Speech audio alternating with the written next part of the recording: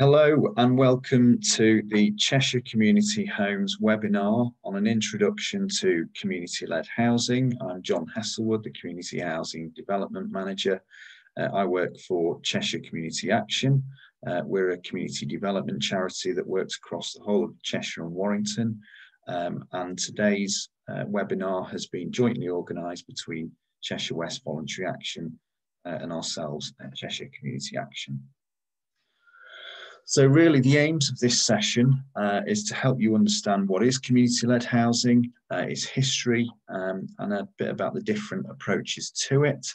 I'm also going to share examples of community-led housing projects, including a local example based in Cheshire, and let you know a little bit about the support that's available and how you might want to get involved if it's something that interests you. So what is community-led housing? Well, it's really where people and communities play a leading and lasting role in addressing their own housing needs. And you can see an example there from the Yulegrave Community Land Trust, which is based in Derbyshire, just over the border from Cheshire. That's when they got spades in the ground.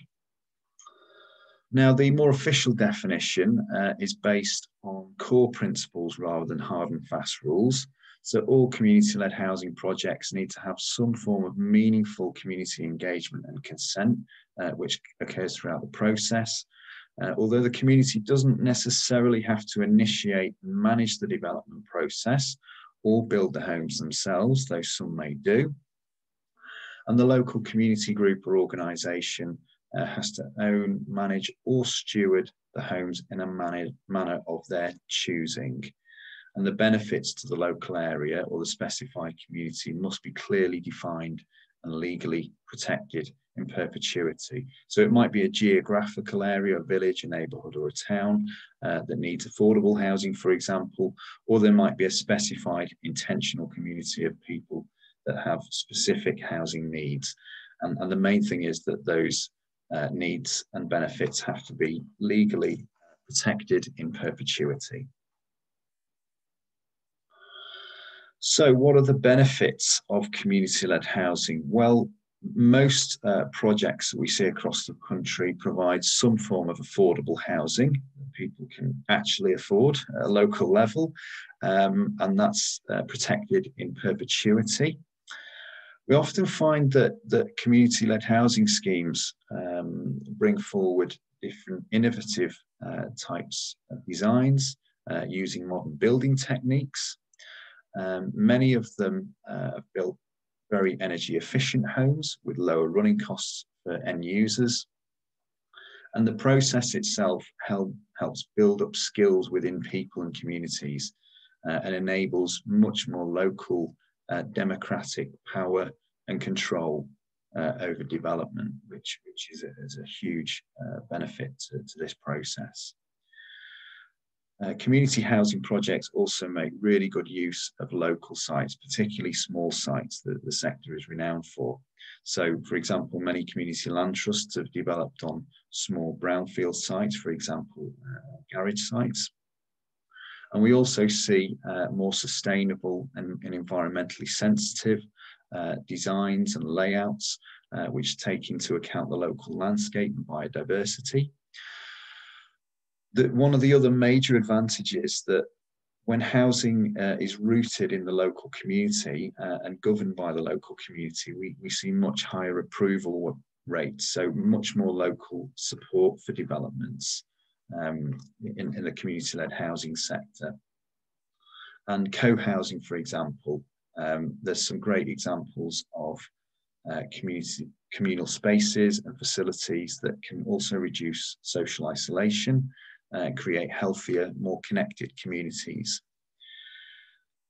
Other than housing, there's the opportunity to develop different types of community assets, from workspaces, shops, pubs, cafes, food gardens, orchards, you name it. There's all kinds of examples of other land uses and assets that have been developed alongside community-led housing projects. And also, they help to boost local economies by supporting local supply chains, enabling communities to afford to live in their area, helps keep local businesses and services viable as well. So a little bit of the history of community-led housing. The map here with all the dots on it shows you where there's existing community-led housing schemes, and there's quite a rich diversity, as you can see. So it has quite a long history, really, but it's not a new idea. It's quite a well-established sector, and I'm just going to take you through some of the more sort of recent history and recent decades of how the sector's changed. So this chart here shows how housing cooperatives have grown since 1975 up to 2016. So back in the 70s and 80s, a lot of housing cooperatives were established, mainly in the metropolitan areas of places like London, Birmingham, Liverpool and Manchester, but also in all parts of the country. And moving on to the 1990s, we saw a huge growth in tenant management organisations, and these tend to be groups of tenants, council housing or housing association tenants that take over the running of their homes. And then in more recent years, we've seen huge growth of community land trusts, particularly in the last decade. Has been a very popular approach to community-led housing. So it's a well-established sector, and it's still very much a growing sector, with nearly 90,000 people members of community-led housing organisations. As I've mentioned, CLTs have seen a huge growth in recent years. And there's actually over 21,000 community-led homes in the pipeline to be built. So huge potential to keep on growing over the next few years. The graphics there at the bottom show the value for money for the sector. So capital economics were commissioned by the CLT network last year in 2020 to look at how much bang for the buck the sector delivers. So for every £1 of taxpayers' money, £2.70 is returned over a 10-year period, and that figure continues to increase over time. And that's the case that's been put to national government, particularly to help reopen the Community Housing Fund. So this slide shows you the support infrastructure around the sector. So on the left-hand side there, you can see the main structural funders to the sector. So the Government Department, Ministry of Housing, Communities and Local Government. They've invested so far since 2016 around 300 million into the sector, which has developed this sort of ecosystem of support to enable the growth of the sector. Homes England is the government agency, the funder of affordable housing, effectively, and they've administered the Community Housing Fund. Power to Change, which is a large endowment fund, have made huge investments into the sector, as well as the Nationwide Foundation. This part of the diagram where I've got my cursor here, you can see the 4 national trade bodies, the UK Co-Housing Network, the National CLT Network, the Confederation of Cooperative Housing and Locality, all joined forces to form the National Support Alliance or Support Partnership, and they've pooled their resources into one place, which is the National Advice Portal, which is communityledhomes.org.uk. And in terms of where we fit in, so Cheshire Community Homes, the service hosted by Cheshire Community Action, is one of the regional advice hubs. We cover Cheshire and Warrington, but we're part of a national network of advice hubs that cover the whole of England and Wales. And we're really the local arm of the Community-Led Homes Support Partnership. And working with and for the hubs, we've got technical advisors which will have gone through the Community-Led Housing accredited training. So there's a growing number of technical advisors now across the country. So I'm going to talk a little bit now about the different types of community-led housing, starting with housing cooperatives. So housing cooperatives, there are two main types really: the ownership or mutual cooperative, where you find that members buy into the cooperative itself and they own a share of the actual building that they live in. And then there's non-ownership or non-mutual cooperatives. This is where people become members by taking up a tenancy with the cooperative, giving them control over their housing without actually owning it personally. So it's the cooperative that owns the asset in that situation, not the individual. And the picture there, you can see an example from the Irocco Housing Cooperative in Coin Street in London. So I've said that community land trusts have become a very popular approach to community-led housing. And these are community organisations set up to develop and manage homes and other local community assets, which could be community enterprises, food gardens, workspaces, etc. And they tend to cover a geographical area. That could be a village, a neighbourhood, or a town. And that organisation acts as the long-term stewards of the homes and the assets to ensure that they do remain affordable in perpetuity. And the example there is from Powerstock and District Community Land Trust in Dorset. So co-housing is very much a philosophy on a way of living, as it is an approach to community-led housing projects. And this is where each household has its own private space, as well as a shared community spaces, often a common house or an open space or shared facilities, which are collectively managed by residents. And you can see a photograph there of Lilac in Leeds, which stands for Low Impact Living Affordable Community, which is a great example of a co-housing scheme. I mentioned tenant management organisations. Again, these are resident tenants of council housing or housing association homes, which take over responsibility for the running of their homes. And the picture there is from the group in Suffolk TMO in Hackney in London. Self-build, many of us will have heard of through grand designs, but self-build, it's not all about grand designs as such. So this is an example from the Yard in Ashley Vale in Bristol. This is about creating individual homes for yourself. That might be ranging from doing the actual building and construction work yourself, or contracting that work out to an architect or a building firm, or it might be a mix of the two.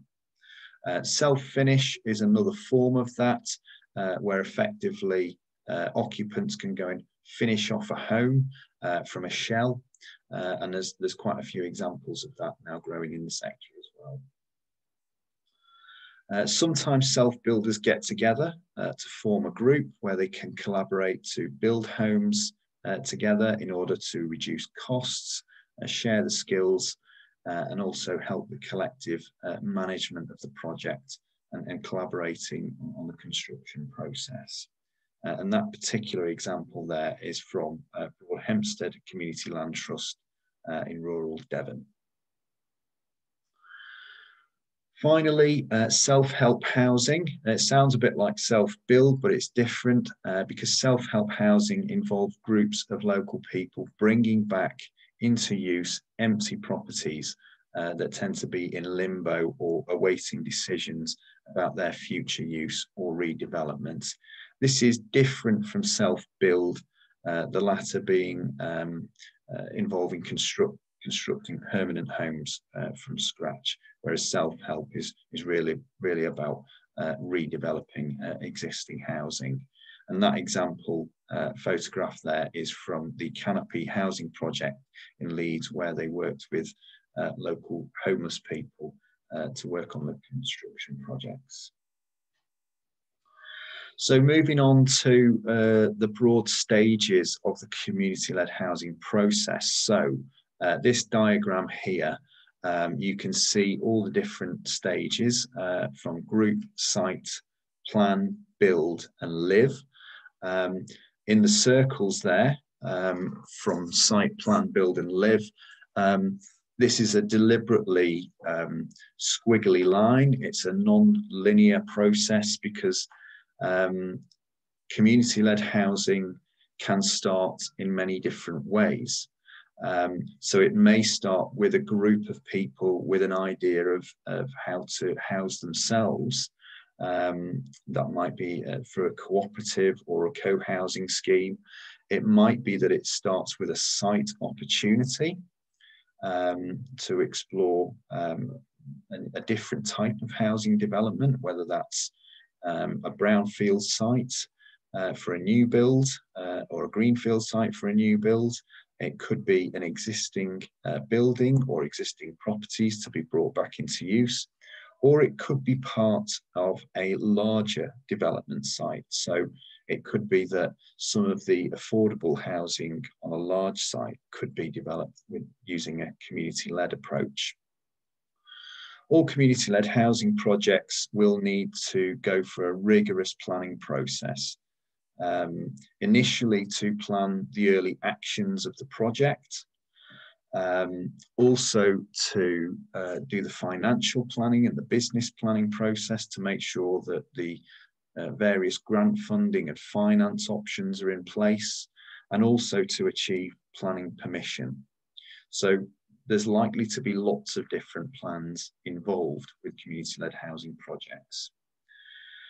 Moving on to the build stage, again, lots of different build options from self-finish, self-build, group self-build, right through to working with housing associations and other development partners. Lots of different build options. It might not be a new build, as I've said, it might be redeveloping existing properties. And then all community-led housing schemes will have to give some thought to the live stage. So that's when the occupants move in, and that can include things like what the tenure, what the rent levels, how will rents be collected, how will the assets be managed in the long term. All those things need to be thought about. What we can say is that all housing developments of all forms will involve site plan, build and live.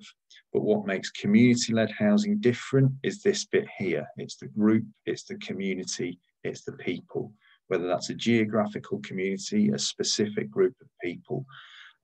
That's what makes it different, and their involvement throughout all these stages of the process is really what defines community-led housing. The link at the bottom here is worth a look. That describes some of these stages in a bit more detail, and in terms of what groups need to think about each of those stages. So please do go and have a look at that. So we've got an example here from Cheshire. So I'm delighted to say that we've got our first scheme to planning in Cheshire. So the Tatton Hall Community Land Trust will be Cheshire's first community-led housing project that has reached planning approval. So this has been a long time in the making, but just to tell you a little bit about the story. So first of all, this scheme is proposed to be 4 one-bedroom social rent units. You can see one of them there on the photograph, which is one of the bungalows, which is on this side of the road. And so it's a bit of an awkward site, split onto 2 sides of the road. And there will be 3 more units on this side, which will be 2 one-bed houses and 1 one-bed bungalow.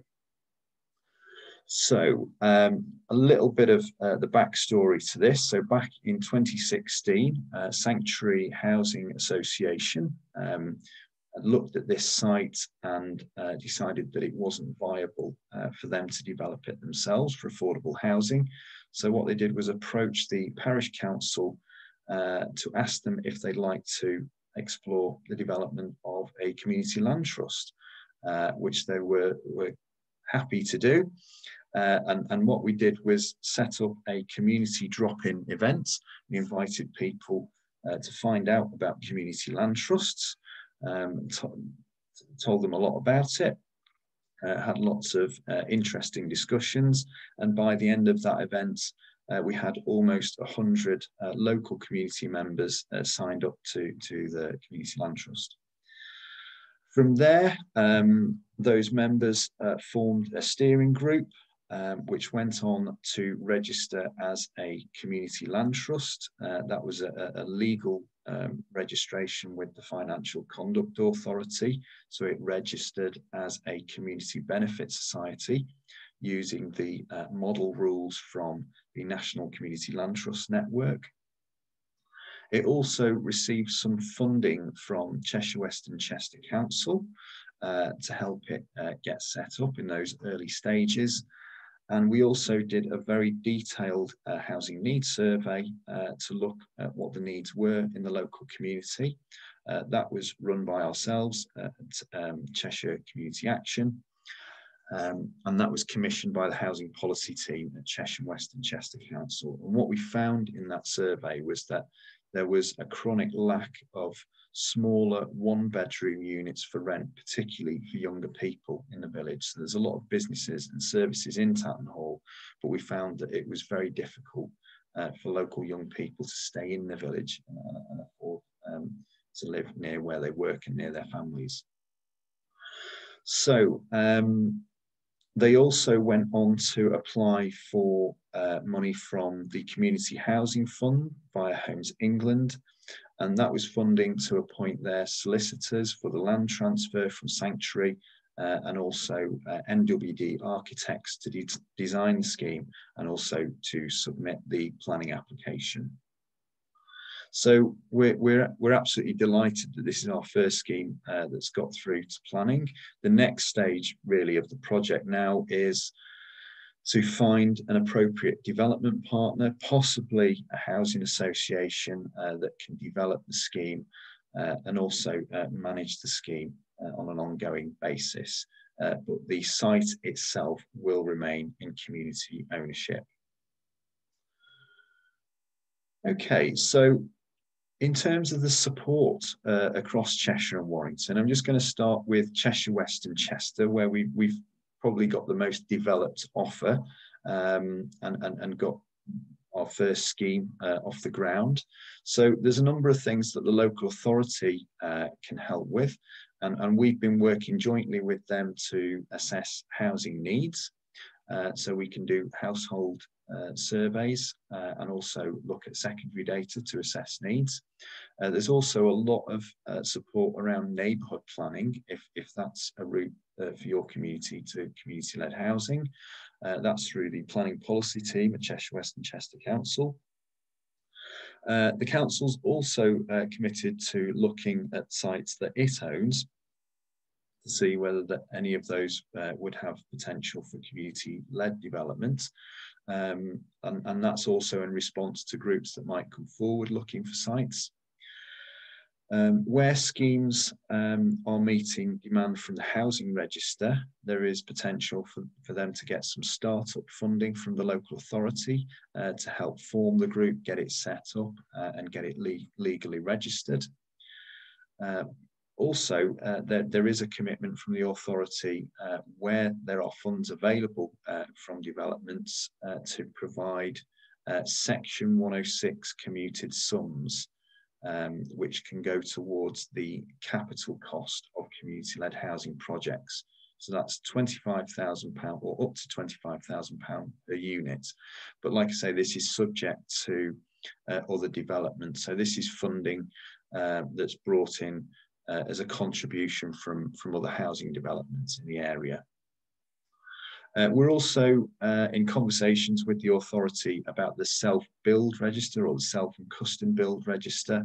And this is the register for people that are maybe looking for plots across the patch to do their own self-build projects. And we're looking into facilitating groups working together or individual self-builders coming together as groups to see if we can get any projects going in that way. There's also a commitment from the planners at Cheshire West to help community-led housing schemes coming through, to give you help with your planning applications. And there's also quite a supportive planning policy environment. Community-led housing is mentioned in the local plan. And so we've got quite a supportive set of planning policies there to help enable community-led housing. And there's also support and guidance available from the housing policy team at Cheshire West as well. So at Cheshire Community Homes, so we stretch across the whole of Cheshire and Warrington, including Cheshire East and Warrington Borough Council area as well. So what can we do to help across the whole patch? Well, if you've got ideas or you want to learn from other projects, come and speak to us. We can help you develop your ideas or connect you with other projects so that you can speak to them. We can help you engage with the wider community to see what the appetite is or whether you need to figure out what the needs are. We can also help you form a functioning group and help with that group development process to make sure it's fit for purpose. If you need to find and apply for funding, that's also something we can help with. There's really lots of options depending on where you're based, whether it's startup funding or for legal registration of legal structures, right through to developing the finance for your project. We can also help you register the right legal structures, so we can have a discussion with you. Depending on what it is you actually want to achieve, different legal structures will suit, but that's a service we can also provide. I've mentioned housing needs surveys and assessments. That is a technical service that we can provide to parish councils, communities and community organisations. And we've also supported nearly 70 communities across Cheshire and Warrington to produce neighbourhood plans. And this is where communities have the right to set their own planning policy. It has to be in general conformity with national and local planning policy as well. But this is often a way of, this is a route into community-led housing as well. So we can give advice on that. If you've got a site opportunity that's come forward, we can help you look into that and see whether that site's actually feasible, particularly in planning policy terms. And we can also help you find the right people in the local authority, depending on what type of support you need, and help you liaise with local authority officers and members. If you need to plan your project, whether that's sort of simple early action planning to get started, or more detailed business planning later on, that's something that we can help with. And also finding the right technical professionals, whether that's solicitors that will understand this sector and what you're trying to do, or it could be architects, surveyors, or planning consultants. And also we want to help groups find suitable development partners, whether that's setting up a partnership with a housing association to build and manage your scheme. That's the sort of thing that we can facilitate that process and handhold communities through that process. And we'll also be providing updates on funding, resources and support available and key changes to the sector. So that's really our offer at the moment at Cheshire Community Homes, but we will always be developing our services where we can to meet those needs. So how can you get involved? Well, I always say it's worth looking at other projects and looking at other case studies for inspiration, for ideas. There's so many different and diverse examples out there. Whatever you've come up with, the likelihood is that someone else has tried it somewhere else and kind of gone through all the pain and the pitfalls and things that we can learn from. So there's a few links there that a few sources of information if you want to look at the projects. So our website has some case studies there with the link at the top. There's also the National Community-Led Homes website with a few case studies and their YouTube page. And then there's the trade bodies like the Confederation of Cooperative Housing, the National CLT Network, and the UK Co-Housing Network have got their libraries of case studies as well. So where do you start with all this? Well, get in touch with me either via email or phone. There, you can feel free to get in touch with me anytime. More than happy to speak with you about your ideas. Perhaps there's a site that's come up. Have you checked whether that site is actually feasible in planning policy terms?